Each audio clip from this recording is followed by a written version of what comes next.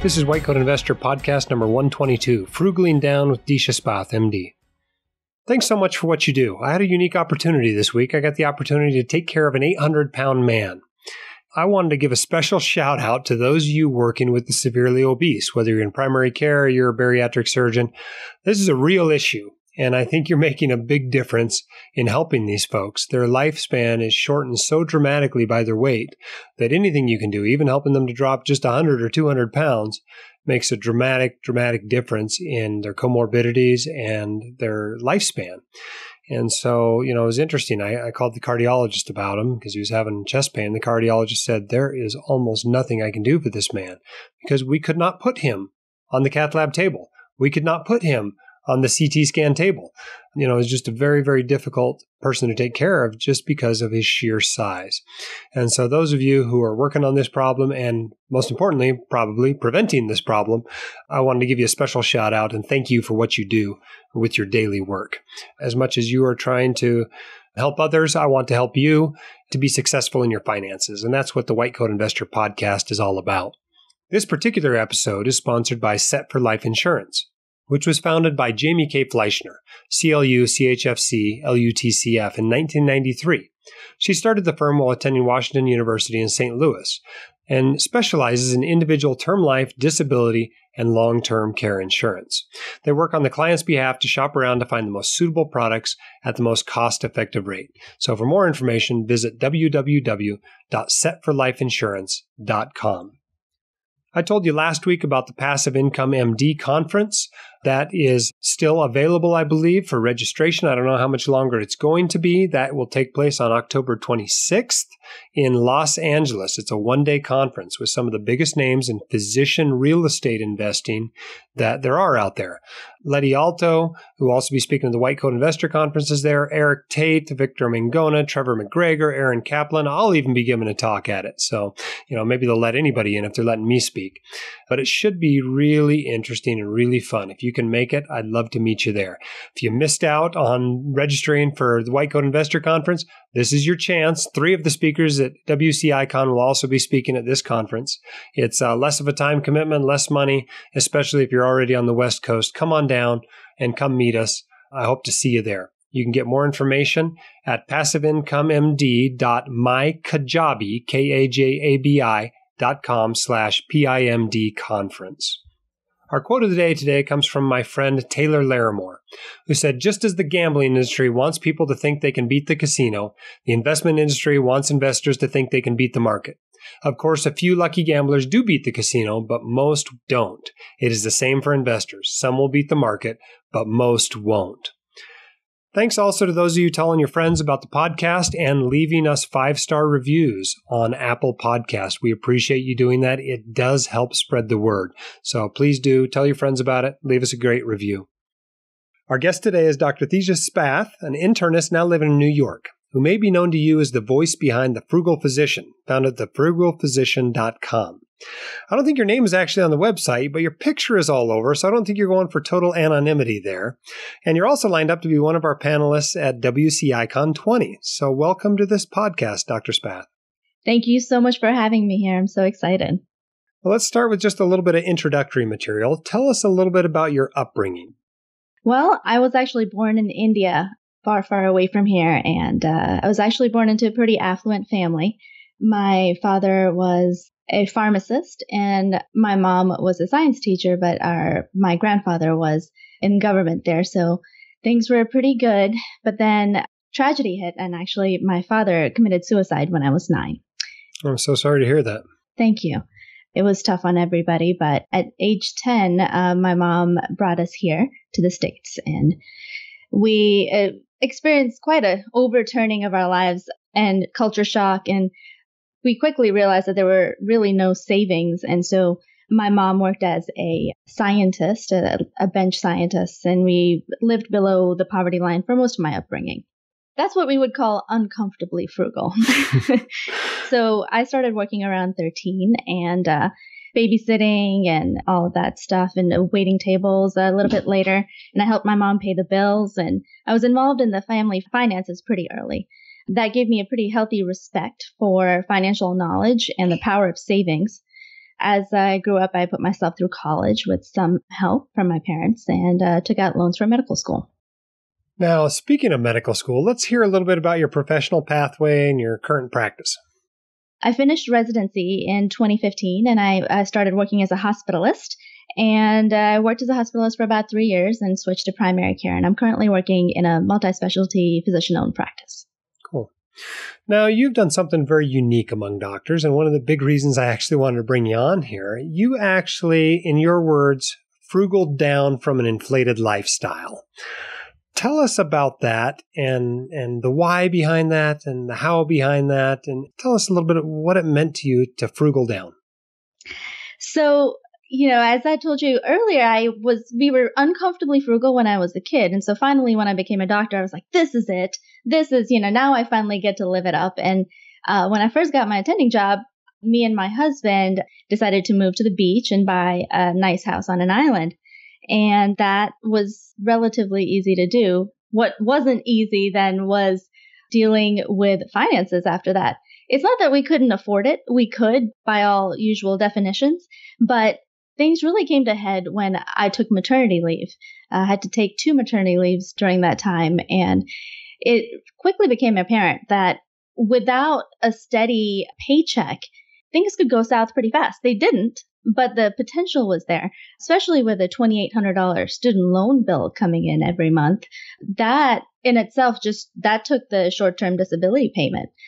We realized that we were living on the edge. And actually, I was downstairs away from my baby during my maternity leave and sewing a cover to a couch because I was too afraid to spend money during that time, and listening to your book on audiobook while I was doing it. And that's kind of when I realized that I had done it all wrong, that we had done it all wrong. And that's when we decided to turn things around. Wow, I've inspired somebody to actually change. Sometimes you wonder, you spend so much time telling people about things they can do or should do, and you wonder if anybody out there ever actually does it. And it's always kind of fun to hear that you did change somebody's life.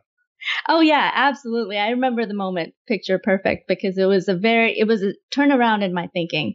And I went upstairs and I talked to my husband and I was like, this is uncomfortable. Something has to change. And so we sat down and we made a plan, and we listed our debts and our assets, and quickly realized that we didn't have many assets and a lot of debt. So we decided to make a plan to get out of debt. And so we started that with a debt snowball. And this is where it gets exciting. This is pretty awesome. So listen up, listeners. This is where the plan gets really interesting. So initially, we just started tracking our spending. It's really difficult to track your spending if you've never done it before. So the first month or two, we just started to list where our money was going and realized that there was a lot of different places that we were spending that we didn't realize we were spending as much as we did. And then we also looked at the expenses for the house, and that was really killing us too, because not only was there the mortgage, but also the upkeep and the upgrades and keeping up with the Joneses and all of that. So we started cutting back just spending initially and paid off the cars. And then we looked at moving to a new location when my contract came to an end. And that was when we decided that we were going to actually downsize and go back to living like residents just for a little bit until the student loans were paid off. So you actually did not live like a resident initially. Right. But later went back to living like a resident. Right. Yeah. And, it was pretty recent. It was just 2 years prior that we were living like residents. So it didn't feel that foreign. Do you have any idea how rare that is among doctors? How difficult that is to do? I mean, this is incredibly hard to do, right? It was hard. It reminds me, I got an email this week from a doc who was literally just out of residency and looking at buying a $700-something thousand house and wanted to figure out how to buy a $35,000 car. And, student loan payments hadn't even started hitting yet. And he's trying to figure out how to borrow more money for all those things, and I think it's just very incredible to see somebody that went forward, kind of adopted an attending lifestyle, and then changed it back to a resident lifestyle. I think that's very unique. Thank you. And, honestly, my background helps with going from being affluent to not affluent, being frugal while I was growing up, and then not being frugal and just completely rebelling against having to keep a budget. Like it was a personal insult that I would need to keep a budget because Yeah, I mean, that's a good point. This isn't the first time you've done this in your life. yeah. Yeah. And so I was used to having that change and shift in the lifestyle. And really what brought it home was that I didn't want my kids to ever have to go through that uncomfortably frugal phase where something turned upside down and something happened and then they had nothing to keep them going, you know. I wanted to make sure that we ensured a good future for them. And it really parenting and being a parent really brings that to a head. So it was worth it. Okay, so nuts and bolts. What did you do? You were spending this money and then you weren't spending this money. I mean, how does that work? So initially we had to sell our house, which was quite an experience. I mean, we put it on the market and it sold in 3 months, but it had 50 showings in the meantime. And I was working a full-time job and trying to get the house show ready. It was very difficult. But anyway, we did that. Then we had to find a house in upstate New York where we were going to move. And we decided to move there because we had family to help with the kids. We wouldn't have to pay for as much daycare. So the location was chosen because your expenses would actually be lower, despite going to, a relatively high tax state. Right, exactly. And also, if I had all the money in the world, I'd live in New York City because I love it. And so does my husband. But Albany is a much cheaper place to live, much more affordable place to live. So that, along with the family factor, was a huge influencing factor. Yeah, I interviewed there for residency in January, I think. I remember the snowbanks were pretty impressive. Yeah, it's not a good time to interview. But yeah, it's good skiing anyway. So we decided to frugal down up here, and it was more difficult because the rental situation is just not, the rental market isn't great, and we were looking at rental houses and they were terrible. But finally we found something and frugal down. So basically what we did was take all of our belongings and whatever didn't fit, we put in the very large attic that this house had. And that was a key factor in us choosing this house because it had a lot of storage. And so I would, if anybody else is considering frugaling down to pay student debt off, I would take that into account, because if you're going to pay for a storage facility, that kind of negates the savings, that you're going to have. So how big of a change was it? How many square feet was the old house and how many square feet was the new house? The old house was around 2,000 square feet, but it also had a livable basement area that we had finished. And the new house was about 1,500. Actually, initially it was around 1,300, and then we moved again to a 1,500 square foot house. So less square footage. So neither was a mansion by any means, but definitely smaller. Yeah, definitely smaller. And initially when we had bought the house on the coast, we were still looking to buy the smallest house in the nicest neighborhood we could find. So, we weren't completely terrible about spending, but still. Downsizing did take away about $300 a month. And it wasn't a whole lot at that point, just $300 a month. But what compounded was that there was no maintenance when we were renting. There was no insurance costs. We had to buy pretty expensive flood insurance on the beach. So we didn't have to do that. And that really helped us. It's the little things that add up to make you gain a lot when you're downsizing. And also is the maintenance costs. We didn't have to spend on the house, but also I didn't have to make it look picture perfect. When we lived in a nice neighborhood, we felt not forced, but kind of, you wanted to fit in the neighborhood and have a nice furnishings and stuff. And just the pressure was lower. You picked up a different set of Joneses. Exactly. Yeah, you got to surround yourself with people that you want to be like. And not that I didn't want to be like people on the coast, but still. Now you, not that Albany is all that far from the coast, but you really were on the coast before. Yeah. You described downsizing as a scary experience in a recent blog post. Why was it scary, and what can people do to make it less scary? Well, it's scary because you get used to spreading out and you have a lot of stuff. Thinking about downsizing to a smaller space, it brings up all these fear points of, where am I going to put this stuff? But also, what are other people going to think? Are people going to think I'm not succeeding in my career because I'm going down in house? I mean, to be completely honest, house is a status symbol. I'm Punjabi. We're like super showy. That was a hump I needed to get over, to realize that that's not what financial stability is. Having a big house does not mean that you are financially stable or doing well. Now, obviously, you saved a lot of money in housing, in decreasing your housing and housing-related expenses. What other areas in your budget did you go after besides housing? So the big three costs were housing, cars, and food. We had the opportunity to upgrade our car at one point because someone hit it and it got totaled, but we decided not to because we were on this journey to get out of debt. So we just took the money from the insurance and just bought as much car as we could afford to pay in cash, which happened to be exactly the same car that we had before, which was fine. Funny how that works out, huh? Yeah, right? Yeah. So we didn't upgrade the cars when we could have. I really cut back on the spending to go to work. What I mean by that is spending when I'm at work, buying coffee, buying food every single day. It's those little habits that you have that you don't think about that really add up to a lot of savings if you can change it. Especially going to work and then spending at work. You're like paying to work, which is silly. So instead, I decided to batch cook and take lunch, which made a big difference.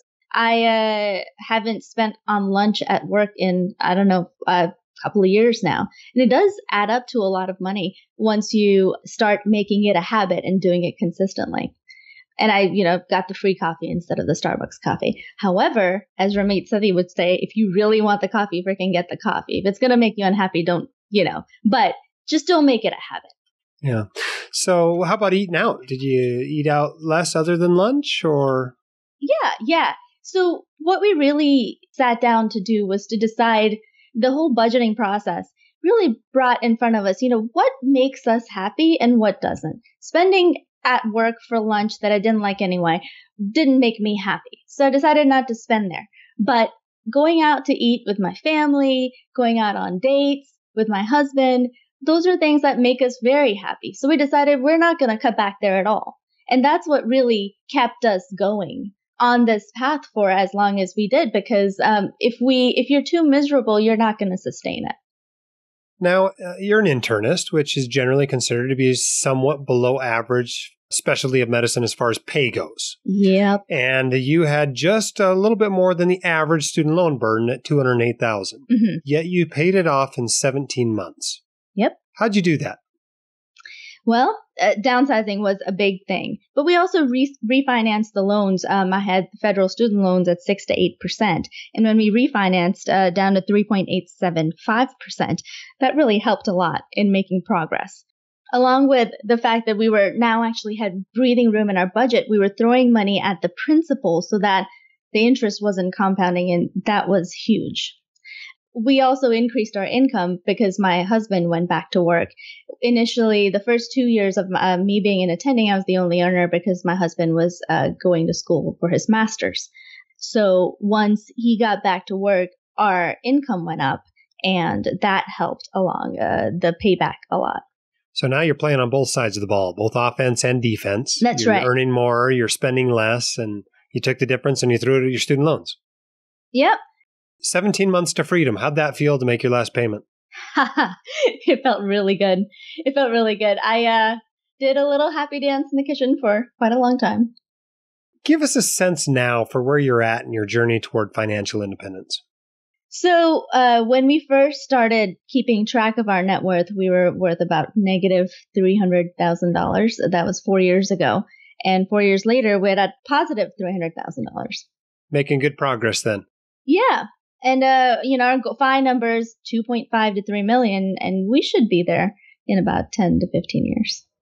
And you are still in the rental house, or have you kind of moved up in house? Do you have plans to move up in house?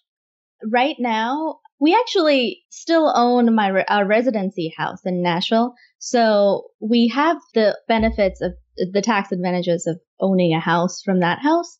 And currently, we're renting that house out. So that's actually cash flowing positive, and it's paying for our rent here. So I really just don't feel, I'm not like super excited to buy another house yet. We are going to do it at some point. But at this point, we're just saving. And if we find a house to buy, we'll buy it. So how do you like owning a rental house in another state? It's not as bad. It's not terrible because we have a good management company and we have reliable renters. It's mostly just upkeep, and they did burn down the deck once, but that's okay. These are the good renters, Yeah. huh? Hey, they did pay their rent. That's all I can add. All right. Well, tell us about your investments. What do you invest in? Right now, so it's the rental house, and we're just doing low-cost index funds in tax-protected accounts. We have one taxable account we invest very small amount in just to sort of dabble in it and kind of learn the market. But for right now, most of it, until 2 months ago, all of our extra cash was going towards the student loans. So we're starting now to max out all the accounts for the rest of the year. So what does your budget look like now? Basically, what was going towards student loans is going to retirement accounts and other investments, and you're spending exactly the same, or do you start spending more money when you got rid of the student loans? We were paying $8,000 to $10,000 a month towards the student loans, and we are still kind of living at the same level. The first month afterwards, we paid for like 3 separate upcoming vacations, but this month we're going to be, positive that much cash. So it's exciting, isn't it?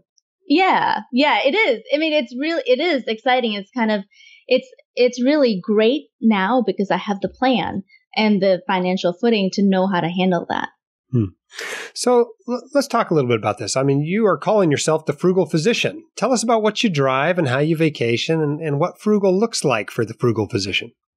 It doesn't look all that frugal, I got to say, because the frugal parts of my life are the ones that only affect me.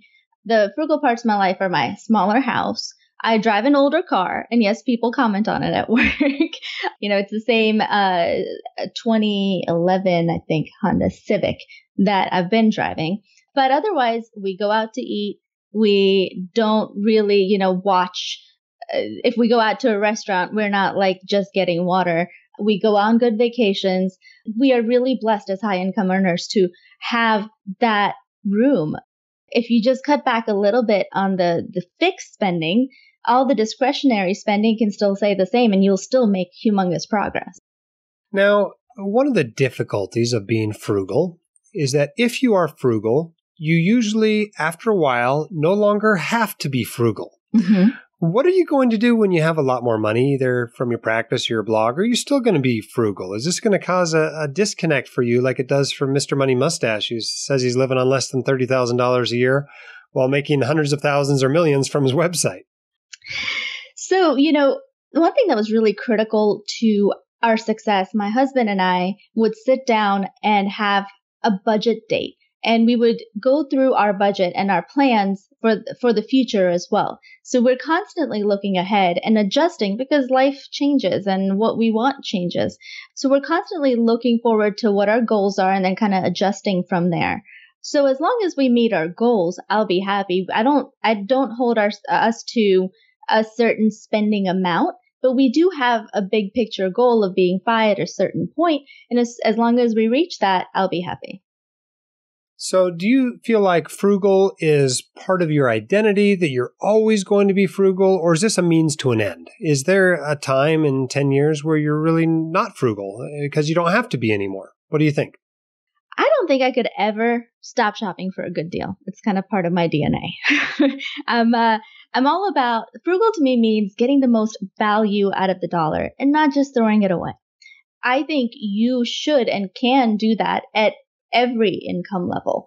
It doesn't matter what you're bringing in, because if you don't save anything, it's all gone and you don't have anything to show for it. And what's the difference between frugal and being a cheapskate?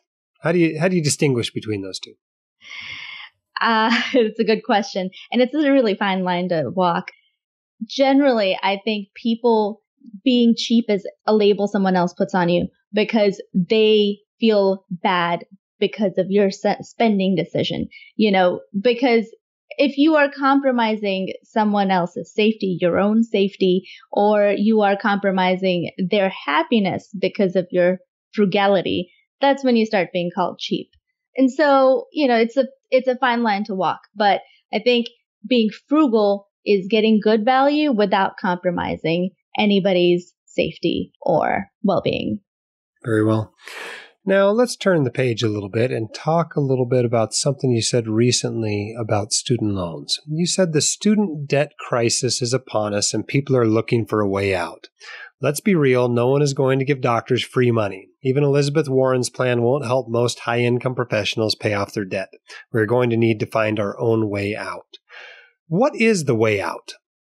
Well, I think you have several good resources on your side for it. But honestly, the student loan crisis is getting out of hand. We have $1.56 trillion as a nation in student debt. Actually, the Fed projects 40% of people are going to default by 2025. And this is because college tuition rates have doubled and wages haven't. Interest rates are higher, and there's very little underwriting to the student loans. But nobody wants to or should, I think, help high earners because we have the ability to pay this stuff down.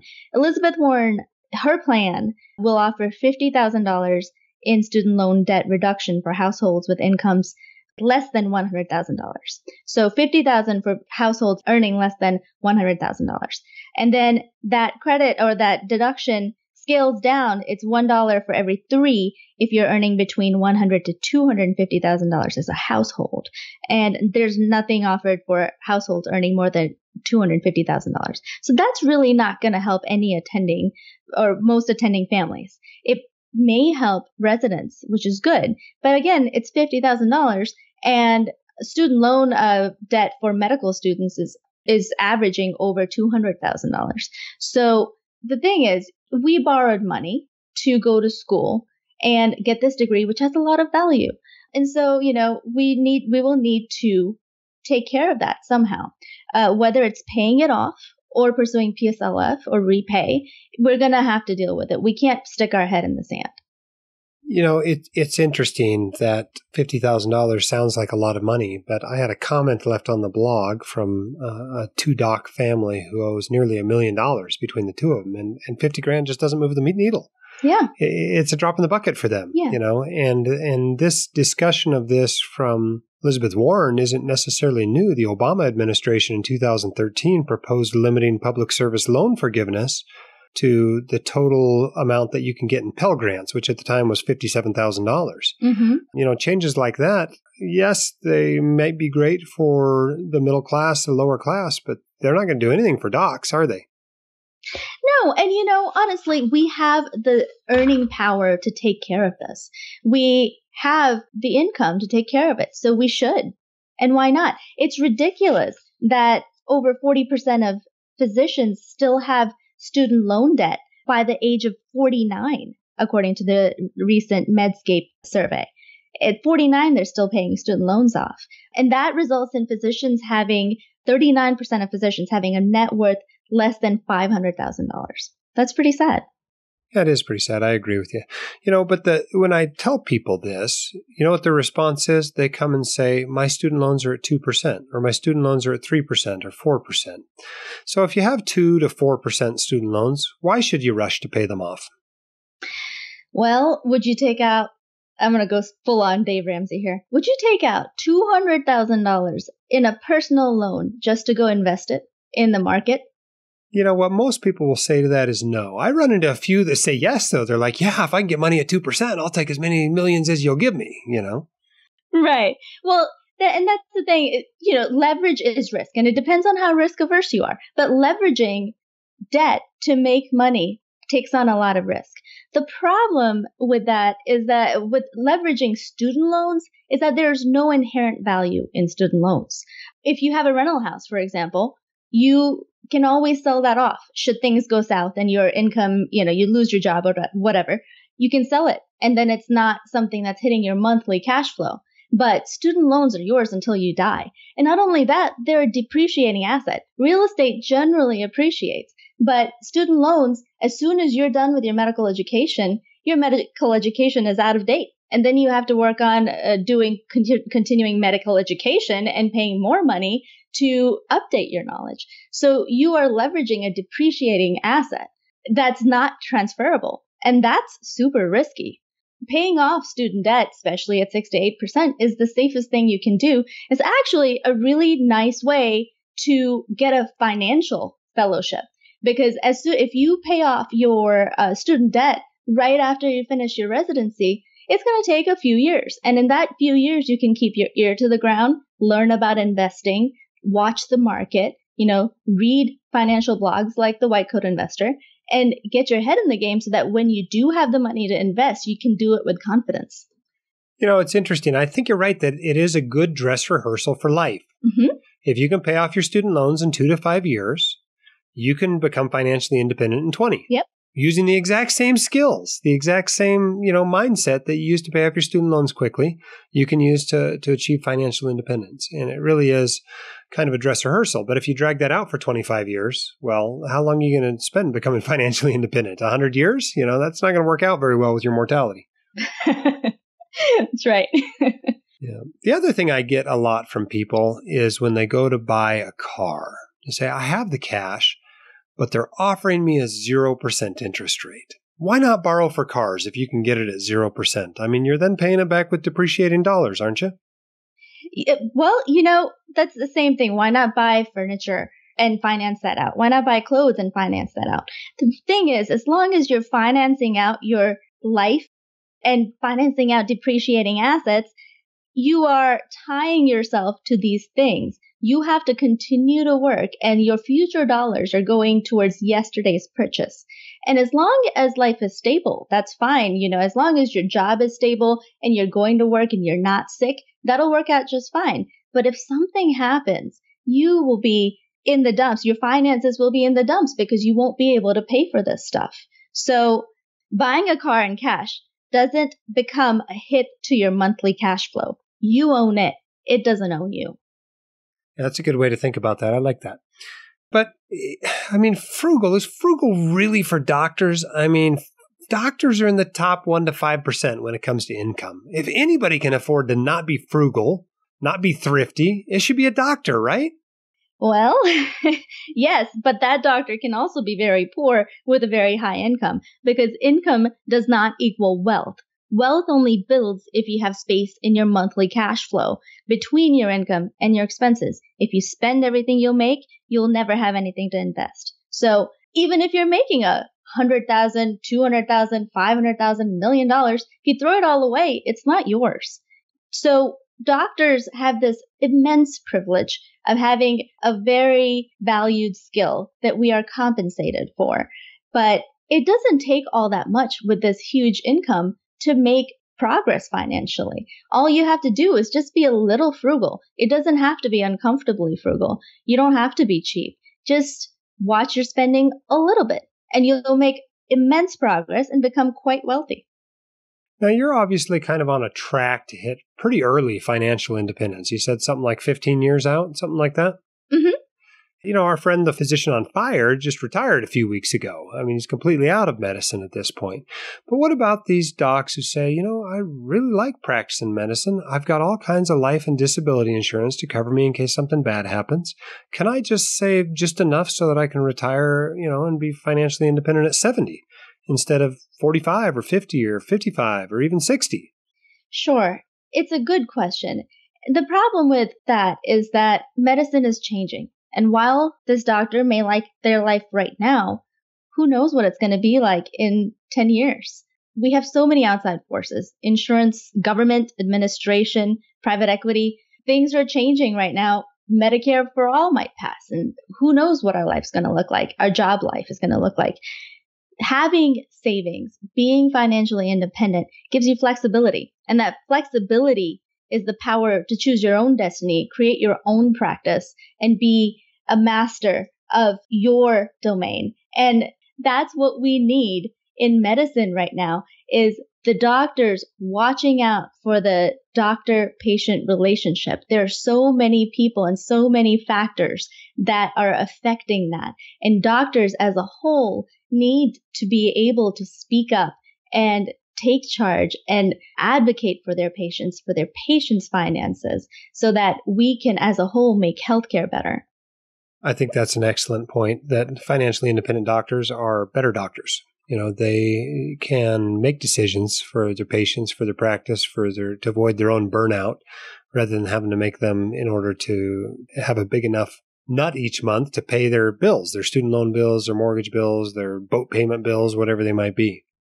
Right. Yeah. Running on the RVU hamster wheel in a system we can't control is the best way to burn out. So in order to find our way out of this mess, we have to take charge a little bit of our own house first so that we can begin fixing what's around us.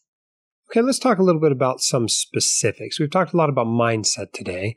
You had a recent post on how to find cheap flights. I mean, airline flights are a big ticket item, especially if you have a decent sized family like mine. When we go someplace, we got to buy 6 tickets. If we go to Alaska, we go to Europe. That's a big spend. What are your strategies for saving on this big ticket item? So I'm a huge fan of credit card points. We do all of our spending on credit cards and utilize the points to travel. And that works out great as long as you are paying off the cards on time and not accruing interest. So as long as you can do that, utilizing points and then transferring to travel partners saves you a lot of money and gets you a lot of perks too. Having a travel budget helps too, because if monthly you're putting aside a little bit of money, you can really jump on the good deals. And the good deals happen every once in a while. Airline prices fluctuate a lot, and it has a lot to do with demand and the time of year that you're booking it. So if you can jump on it when it goes on sale, that's the best way to get the best deal. There are a lot of apps and tools online that you can use. I like Hopper a lot because I can put in my destination and it will actually watch that route for me and then send me a notification when the price hits the lowest it's likely going to go. And then I can book it then. Now, how do they determine how low it's likely to go? That seems like a guess. Are they just basing it on some algorithm of the lowest it's been in the last year, or how do they do that? Oh, magic. I'm just kidding. It's a black box, huh? Yeah. Well, I watch the travel flights. They have some sort of algorithm, but I'm not an expert on it. But it actually advises you. It says wait to buy. Yeah, it does. Don't buy yet. It'll get better. Yeah, exactly. What if they're wrong? Can you sue them?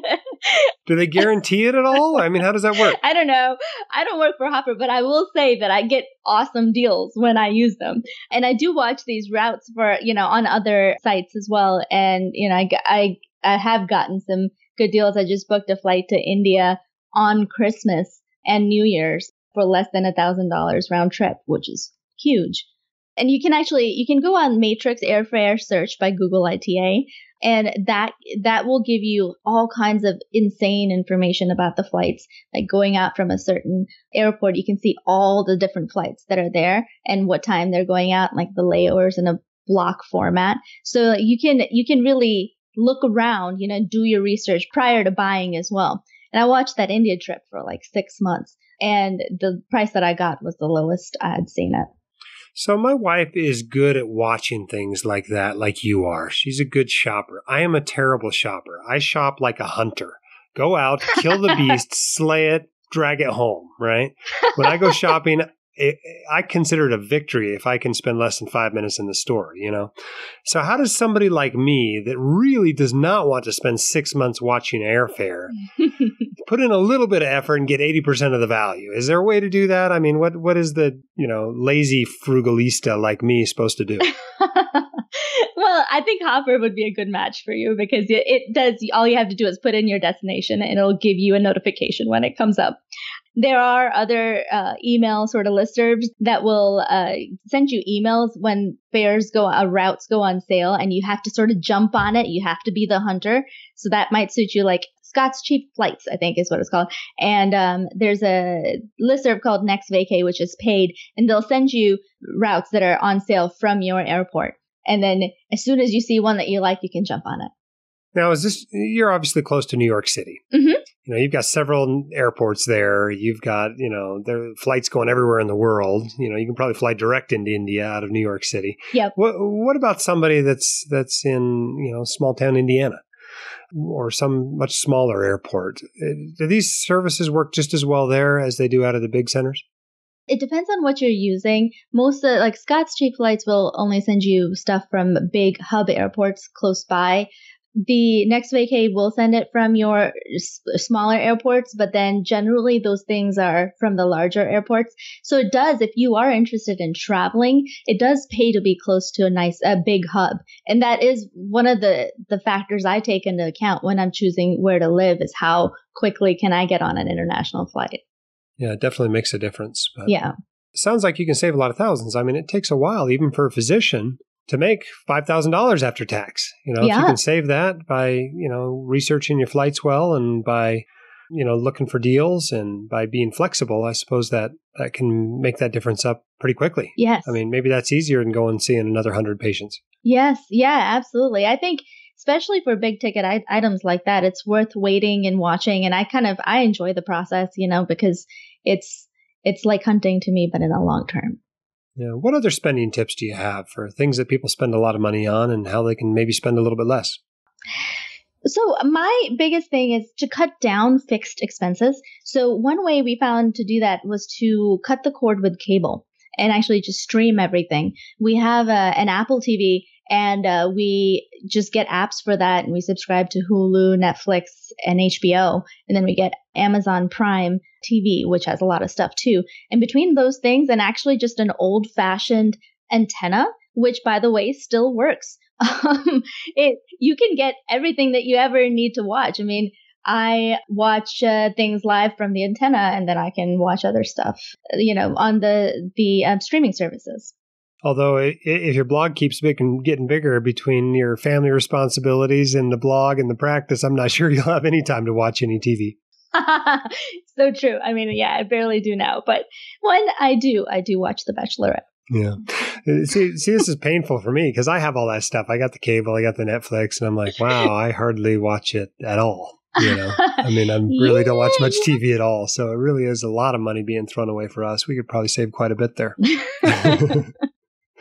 Yeah, I could frugal down dramatically, I assure you. We spend more money than we used to make for a long time, for sure. All right, what else should our audience know about frugal living? I mean, you've got the ear here of somewhere between 20 and 30,000 docs that are going to listen to this episode in the next month. What should they know about frugal living? What is your message to them? If you could just sit down with each of them for 5 minutes and talk to them, what would you say? Just focus on fixed expenses and don't deprive yourself, because that's the sure way of not being frugal anymore. Frugality is about getting closer to what you want, getting closer to what's important to you in your life, and valuing the heck out of that, spending there, but cut back on everything else. Cut back on things that don't make you happy, that don't get you closer to your goal. And if we can do that, we can get out of debt, we can be financially healthy, and we can also be mentally healthy. And if I could just tell every doctor that would make my life. That'd be awesome. So generally frugal and selectively extravagant. There you go. I like that. Excellent. Thank you so much, Dr. Spath, for coming on the White Coat Investor podcast. If you want to learn more about her or her message, you can find that at thefrugalphysician.com, where she's been blogging now for a year and a half or so. How long's it been? 1 year. Yeah. Well, congratulations on hitting the 1 year mark. Thank you. And we wish you success going forward. Thank you so much for having me on, Dr. Deli. It's been a true pleasure. That was fun to have her on. I really wanted to bring her on to talk about frugality. I feel like it's a subject I can't really speak to anymore. I felt like I was frugal for many years, but not so much anymore. Part of that is just because we can spend more, we often do, and we're not nearly as intentional about our spending, I think, as we have been in past years. Occasionally we do certainly buy things that are much less expensive than we could. You'll be hearing, I think, soon a blog post about an $800 car we purchased, for instance, which I think will be a very interesting story, especially as we follow along and see how long this car lasts. But there will be more on that on the blog coming up in the future. This episode was sponsored by Set for Life Insurance. Set for Life is first and foremost a client-centric company. They listen carefully to the needs of clients. Because of the volume and exceptional reputation of Set for Life Insurance, as well as the relationships they have developed over the years, Set for Life clients have access to special services not available elsewhere in the industry. This includes special discounts, gender-neutral policies, saving women significantly, priority underwriting handling, and on some occasions, exceptions in the underwriting process. For more information, visit setforlifeinsurance.com. Thank you for giving us a 5-star review on the podcast and telling all your friends about it. Head up, shoulders back. You've got this, and the entire White Coat Investor community is here to help you. See you next time on the White Coat Investor podcast. My dad, your host, Dr. Dolly, is a practicing emergency physician, blogger, author, and podcaster. He is not a licensed accountant, attorney, or financial advisor, so this podcast is for your entertainment and information only and should not be considered official, personalized financial advice.